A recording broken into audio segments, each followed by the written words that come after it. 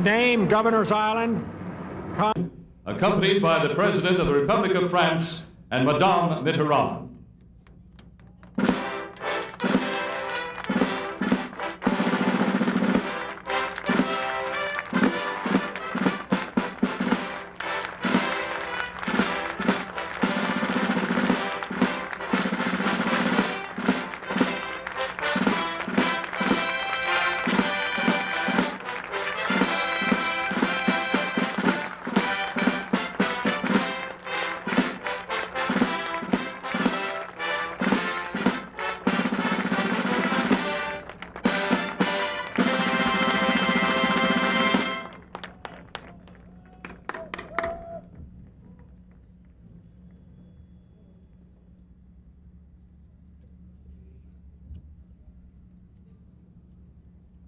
Ladies and gentlemen, would you please remain standing for the presentation of the colors of the Republic of France and the United States of America.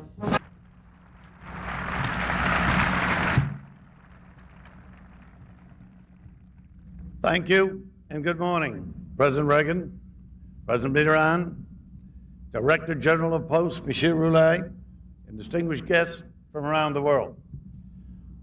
I'm truly honored to join with you and our French friends today as our countries issue postage stamps commemorating that Lady Liberty's centennial birthday. Today, these stamps are available only in the New York metropolitan area, but tomorrow they'll go on sale in post offices throughout the country. Then all Americans will be able to see and collect these miniature masterpieces, which so aptly commemorate the world's most enduring symbol of freedom, hope, and opportunity, the Statue of Liberty. Hers is a legacy. We shall cherish it not only today, on this historic day, but for many, many years to come. Thank you very much. And now, in company with Mr. Roulet, we shall present Presidents Reagan and Mitterrand with souvenir stamp albums. Thank you.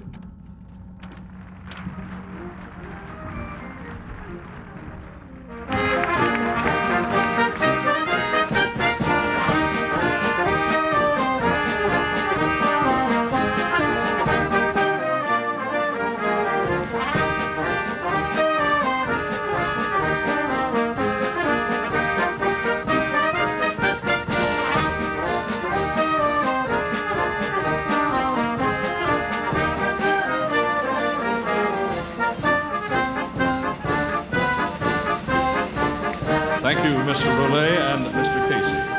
And now it is my pleasure to present a great entertainer and a great American. Ladies and gentlemen, Mr. Andy His truth is marching on in the beauty of the lilies.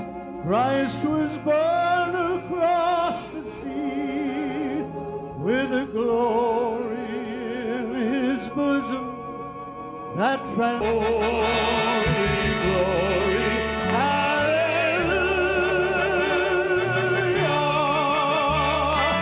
glory, glory, hallelujah.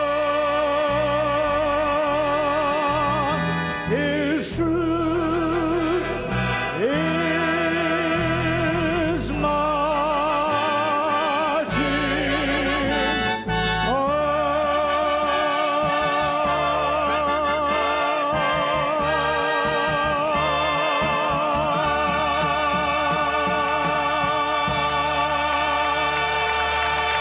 Ladies and gentlemen, the man who accepted the challenge and made today possible, the chairman of the Statue of Liberty Ellis Island Foundation, Mr. Lee Iacocca.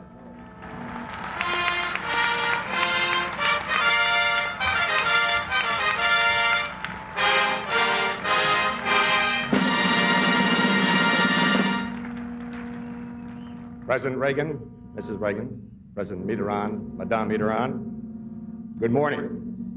Wow, what a glorious 4th of July.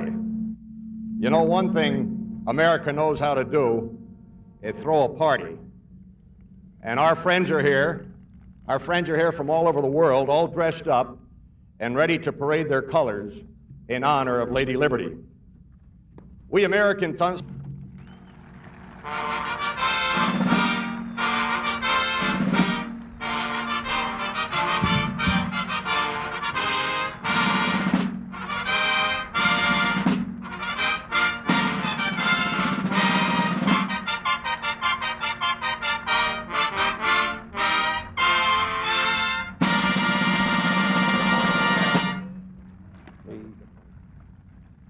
Thank you, Lee, and thank you all. It's been said that we Americans count our blessings too seldom, but not this weekend. This weekend, we celebrate, my friends, we cut loose. The procession that we're about to witness will be as colorful as fireworks, as majestic as Lady Liberty herself. I hear you. It'll speak to us of the past, of the days when great ships like these dropped anchor in our harbors to unload tea from China, whale oil from open seas, and yes, immigrants from around the world. It'll speak to us of present and future amity between our nation and the many nations that have sent ships here today to lend their beauty, the curve of their hulls, the lines of their masts and rigging as they stand out against the sea, the sky, to our rejoicing. Passing in review today, we see more than 20 of the 30 or so tall ships that are left in the world. The U.S. Coast Guard bark Eagle will lead the procession. Schooners, barks, brigantines, and ketches from more than 30 countries are entering the harbor. Somehow men have always found moving the sight of these vessels of wood and metal and canvas. Indeed, some centuries ago, one writer of Proverbs described as wonderful the way of a ship in the midst of the sea. Perhaps it has something to do with the knowledge that nothing binds sailing ships, nothing holds them back, that they can travel anywhere across the vast and trackless sea. Perhaps indeed these vessels embody our conception of liberty itself, to have before one no impediments, only open spaces, to chart one's own course, to take the adventure of life as it comes, to be free as the wind, as free as the tall ships themselves. It's fitting then that this procession should take place in honor of Lady Liberty. And as the wind swells the sails, so too may our hearts swell with pride at all that Liberty's sons and daughters have accomplished in this, the land of the free. This spectacle has been literally years in the planning. On behalf of the American people, I want to thank Ambassador Bus Mosbacher and his entire operations sales staff for making this international celebration, this stately salute to liberty. And now, Bus, where are you? Come forward.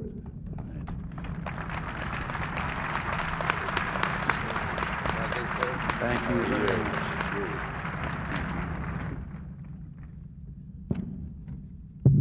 President Mitterrand, Madam Mitterrand, distinguished guests, ladies and gentlemen,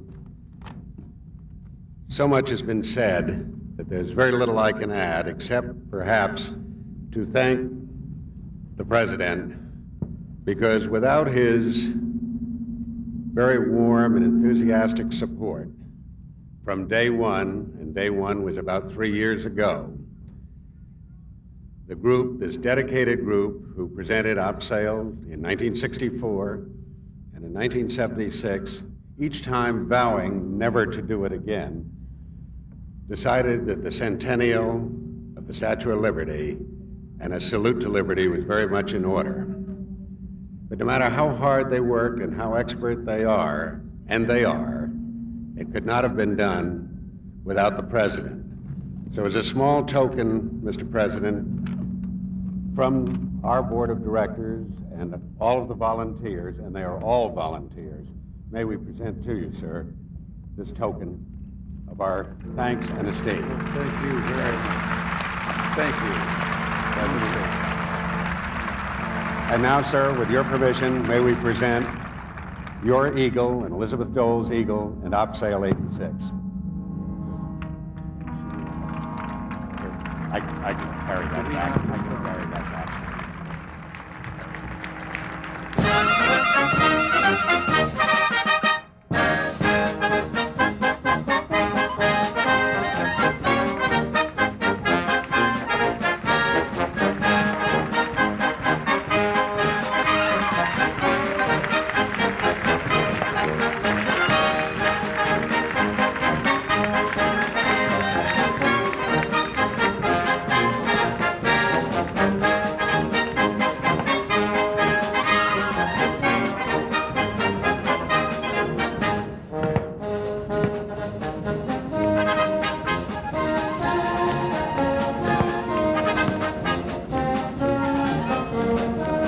Ladies and gentlemen, we invite you now to enjoy the tall ships from around the world, paying tribute to the Statue of Liberty on this 210th anniversary of independence.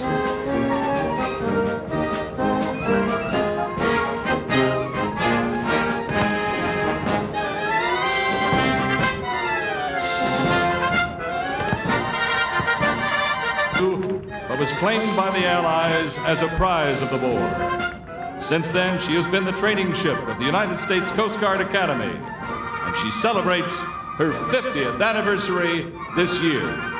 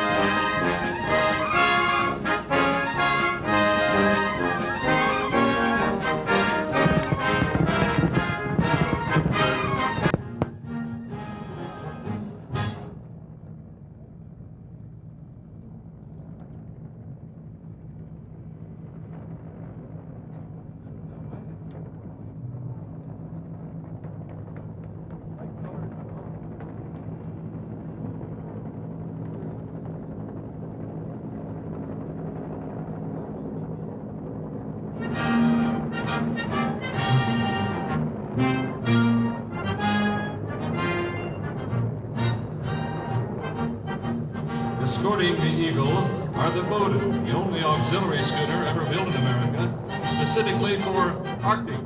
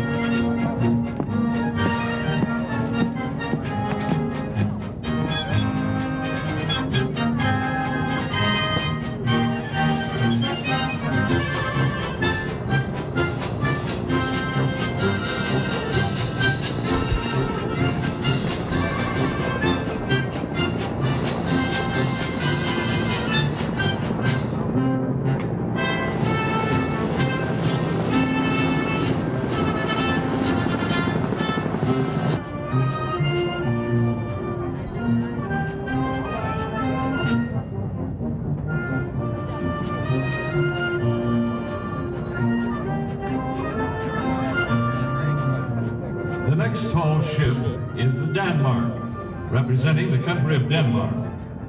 She was built in 1932 for the Danish Merchant Marine, but was in Florida when Denmark was invaded by Germany in 1940 and served as a training ship with the U.S. Coast Guard. She sailed in Opsail 64 and once again in Opsail 76.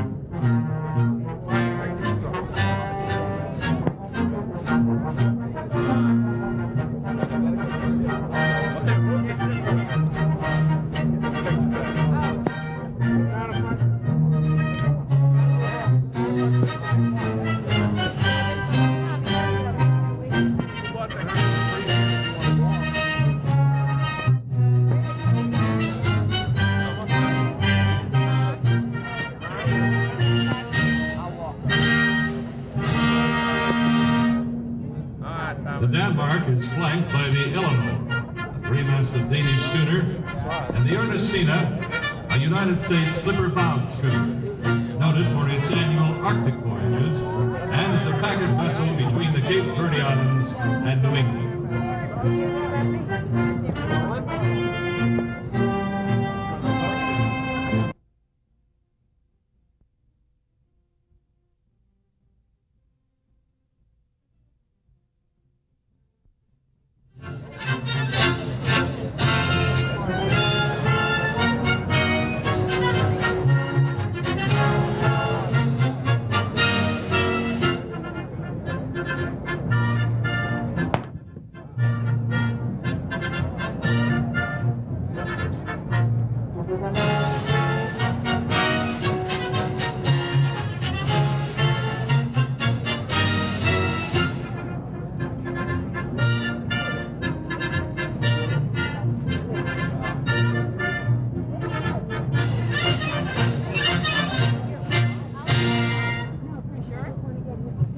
The next vessel, the Christian Ronald, sails under the flag of Norway.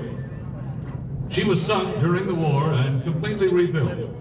Her first Atlantic crossing was to visit the 1938 World's Fair in New York. She also starred in the movie Windjammer and participated in previous obsales. Her captain, who commands the ship today, was married aboard the Christian Ronald in New York in 1976 after the July 4th bicentennial parade.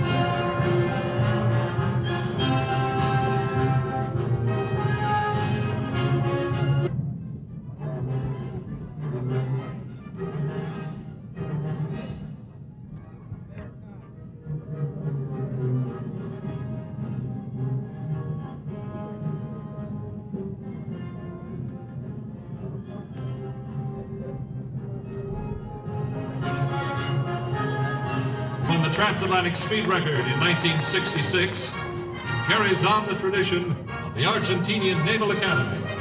She was also a participant in previous obsales.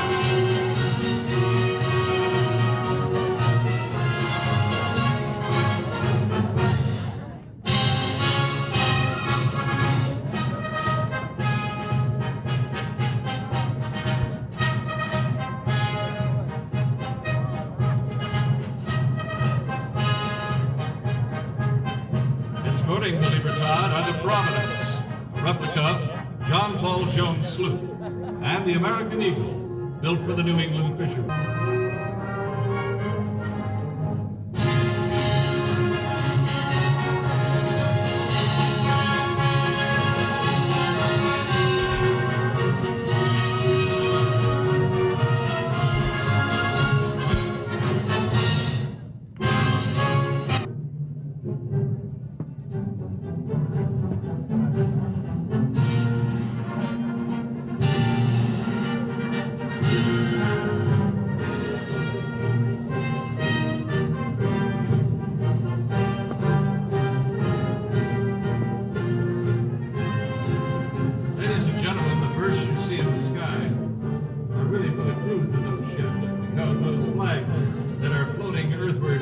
are their national flags.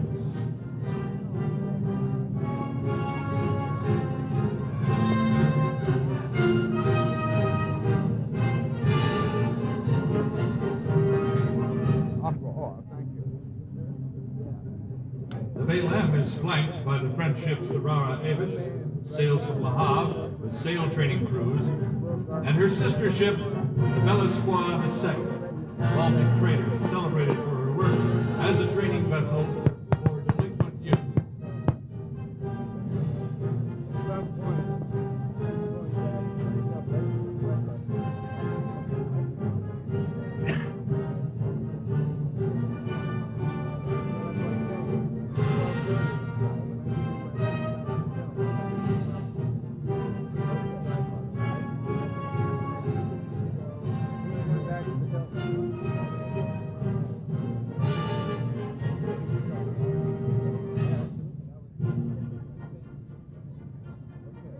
Belle Espoir, built in 1946, one of the last. She also participated in Operation Sail in 1976.